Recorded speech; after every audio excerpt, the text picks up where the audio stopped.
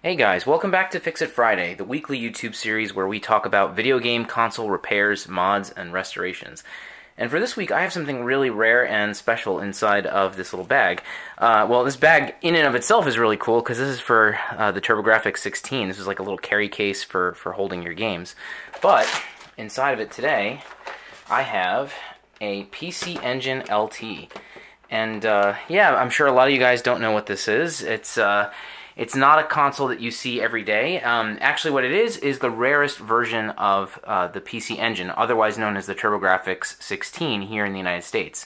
So this is like a kind of portable version of the console. So you've got your PC Engine here, you've actually got your control buttons here, and then it has its own built-in screen. Now, eventually NEC made like a truly handheld version of the PC Engine, and it was called the PC Engine GT, or also known as the Turbo Express here in the United States. So anyway, this is part of the Long Island Retro Gaming Expo Museum, and it was working until fairly recently, where now it kind of powers on intermittently. So what I think might be the issue is capacitors, and so on this week's episode, what I'm going to do is open this thing up. We're going to take a look at those caps, we're going to replace them, and see what we can do to get this thing fully operational again. Okay, alright, let's get started. Alright, so to get started with disassembly, you've got 5 screws that are over here, so that part is straightforward enough, and I'm kind of going to be doing this somewhat impromptu, because I've only actually repaired one of these before. This is my second one that I've looked at. These are extremely hard to come by. So you can lift this up over here. And yeah, I recall, yes, that there are some ribbon cables here. So one of them here is for the speaker. That's this guy right here. And then there's a second one, and this is for the television, I believe, the little screen. And I'm just going to take a look at that real quick. Yeah, and so this is a bit awkward, but there are some bails over here that you have to lift up. And there you go, that's lifted. And now there's 2 others here that need to be removed.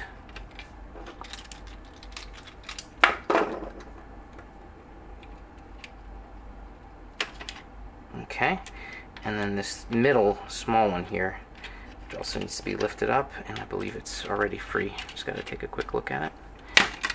Oops. Yep, that's out. And now this little guy.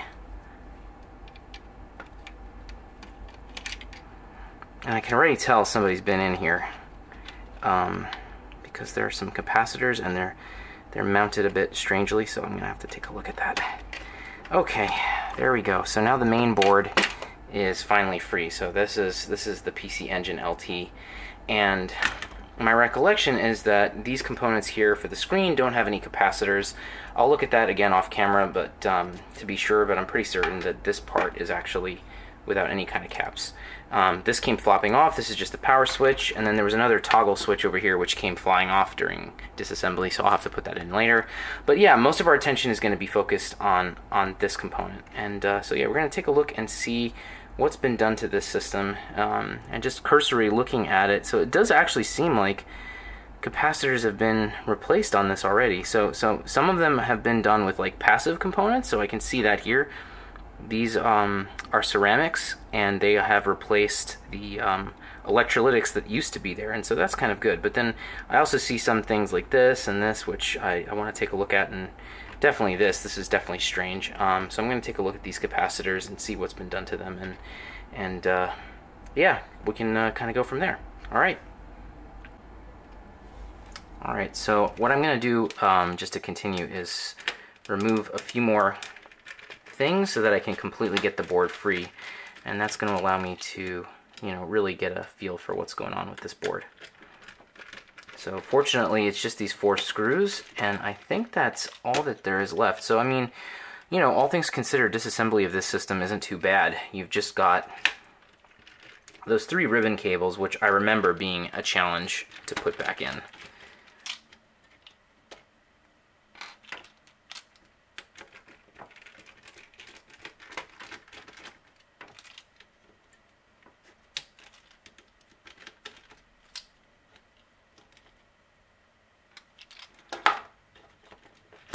Okay, that's it. So it's completely free now. don't need this. And yeah, so now we can take a better close-up look at what's been done here and try to make sense of it. And so yeah, so from my cursory like examination, you know, some of what was done to this system already I think is good. So like having, you know, these ceramic parts, this is good because ceramic capacitors don't leak like electrolytics do, and nowadays you can get ceramic capacitors at much higher values than when this device was initially made. And so, you know, it's a little bit more money to do this, but the positive side is that these should last for a long time. So I actually don't suspect any of those off the top of, you know, for now. But definitely some of the stuff that I think is weird is like these caps. Like, you know, I haven't talked about it on this channel before, but it's not only important to replace aging capacitors with modern ones on retro consoles, but also to make sure that you use quality parts. So Panasonic is a good brand. Nichicon is an excellent brand. That's what I use for most of my replacements, is either one of those two manufacturers. But if you use generic manufacturers, then you're probably just going to have issues. You know, it's just a matter of time before these low-quality capacitors start to fail. They'll leak electrolytic fluid and cause damage, and then you're just back at square one. And so, you know, to avoid that, it's better to replace capacitors with high-quality components. Another thing that isn't so great about what's been done here is you want to make sure that you're picking capacitors that have the right kind of form factor. So, you know, when you're taking a cap that might have the right value in terms of capacitance and an equal to or higher voltage, that's great. But if it's too large to fit on the board, then it's not ideal, because then you get all sorts of weird scenarios like this, where the cap is twisted in weird angles, and maybe these leads are under mechanical strain. Maybe they bump into something and cause a short. So, you know, that's not ideal. It's much better if, you know, you just take your time, find the correct size and shape and the right capacitance and voltage, and then put that in. And then like down here, you know, there's 3 caps over here, and maybe this 4th one here. And I have a feeling that all 4 of these are factory original. And I'm going to try to flip over the board and take a look at the leads, and they kind of look like they haven't been touched. They look kind of like they're original. So I'm going to go ahead and start with those components. So we're going to replace, you know, these 5 or 6 caps here, possibly this guy over here, which may be original as well. And then I'm going to try to reconnect the console and see if it powers on and works. And so, you know, if that's the case, then this might be a really short and quick fix. If not, then what I'll probably do is consider looking at the ceramics. And I mean, normally those don't fail, so I actually don't believe that that would be the issue, but I can double check those connections and make sure that they're good and kind of go from there. So yeah, so we're going to get started with removing these caps. Alright, so I'm going to start removing these capacitors, and I'm not going to go into crazy detail about how I'm removing them, because that's something I've done in previous videos, but basically I'm going to use my desoldering gun to pull out most of the solder. And in some cases, I have legs like here, where, you know, this one I used a fair amount of heat and I still couldn't clear out this hole completely. So what I ended up doing was just taking my, you know, my soldering iron rather, and heating up the leg, and then once it was hot enough, I was able to pull the remainder of this one out. So I'm gonna do this, like, you know, one at a time, because you know, there isn't much documentation on this board. There isn't, like, say, a capacitor map or something like that. So I'm going to take my time, and I'm just going to show a quick example here. So this is like a 220 microfarad capacitor. This is the original one that was in there. This is the one I'm going to replace it with, and you can see that the size is much shorter. This one has also the correct capacitance and voltage for that spot, but because it's smaller, I'm not going to have to contort the thing into some kind of weird shape in order to get everything to fit. So ideally, you try to do this when you're, you know, recapping a board. And again, this is a Nichicon capacitor, so it's a high-quality manufacturer, so that increases the chances that things are going to run smoothly and that this system is going to run for a really long time. So here's another 220 microfarad capacitor that I'm going to be putting in, and I just wanted to point out, I don't know if it's coming up in camera really well, but there's like a little tiny circle, a little tiny dot on this round circle here, showing where the cap is going to go, and that dot indicates where the negative part of the capacitor goes. Not all of these have that kind of marking, but fortunately these do so far. And yeah, another thing is that this board is so tightly packed that you know, some of these caps aren't even labeled, so you have to be very careful when you're doing a recap of this board. You really want to take them out one at a time and match the capacitance and voltage and put them in. So it's a little bit of a slower process than you would on, say, like a Game Gear, where the position of everything is very well defined. Alright, so I just removed the last of one of those 220 microfarad capacitors over here, and you could see right underneath the cap there's a whole bunch of electrolytic fluid. So, you know, I could see it as soon as I started moving the cap around, and it's just all sitting there. So that is definitely a sign that these cheap garbage caps have started failing, and this is probably going to be our cause of why this thing isn't working. At least I hope so. So yeah, I'm going to clean this all up, put in some nice new caps, and we're going to just keep going with it.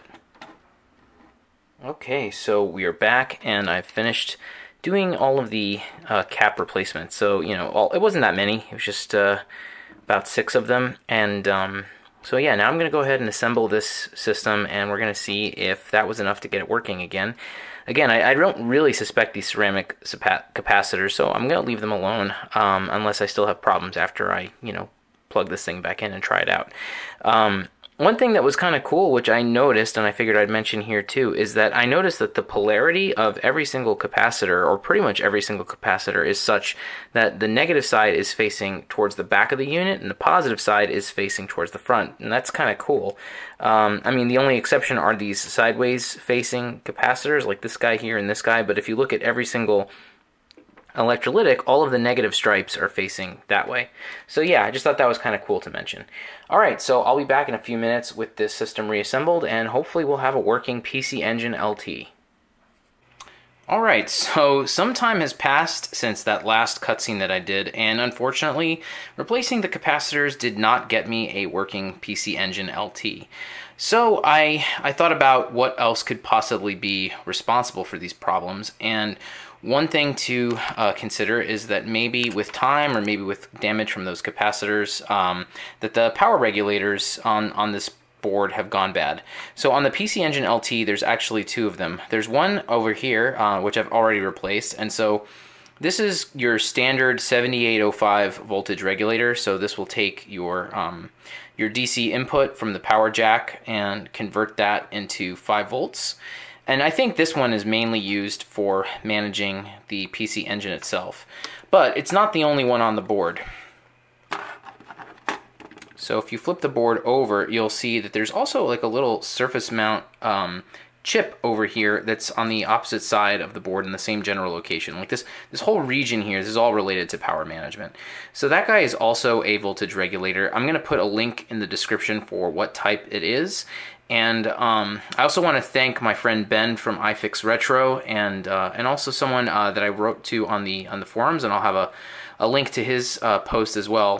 His name is Neil, and both of them were both hugely helpful in sourcing exactly what I needed to replace these regulators. So yeah, so with their advice, I got these 2 regulators. I installed them, and it was pretty straightforward to install. And so yeah, now I'm going to go ahead and reassemble the unit one more time, and hopefully we'll have a working PC Engine LT. Okay, so we are back, and yeah, so I've reassembled everything. And yeah, now we're going to go ahead and power it on and see if we've got a working system. Oh yeah, alright. So yeah, that seemed to be the trick. So it was a combination of those garbage capacitors that we replaced, and also I think some damage that was done to those power regulators, and now we've gone ahead and replaced those, and everything seems to be working. I'm going to go ahead and just kind of demonstrate this system, because this is not something that you see very often online or in real life. So yeah, so basically this is like a kind of handheld version of the PC Engine, and right now I'm using my Turbo EverDrive because I don't own any Japanese PC Engine games. I have Turbografx 16 games, but not PC Engine games. So I can use this device to play games easily. So basically, I'm just going to go through this menu really quickly and just pick something. Let's pick Blazing Lasers. There we go. That's a fun game. And so yeah, you can take a look at the screen, and I'm not sure how well this is coming out on camera. I'm going to maybe try to adjust the brightness a little bit. Yeah, there we go. So to my eyes, this is too bright, but this is looking better on screen, and so you can see Blazing Lasers here.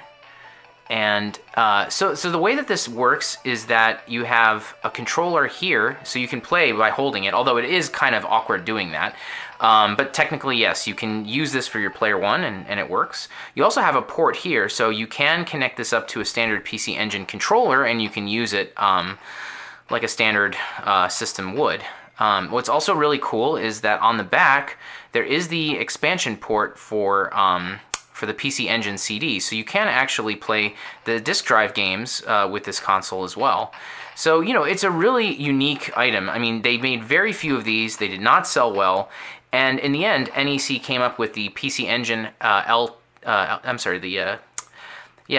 Turbo Express in the United States, and the PC Engine GT in Japan, and that's like a truly handheld Turbografx 16 or PC Engine, and that was far more popular. All right, guys. So yeah, so this was a successful repair, and yeah, if you guys like this kind of content, then definitely subscribe to the channel and give me a thumbs up. I really appreciate it, and that helps the channel grow. Yeah, I'll have more content like this every Friday. And yeah, thanks again for watching, and I will see you guys next time. Bye.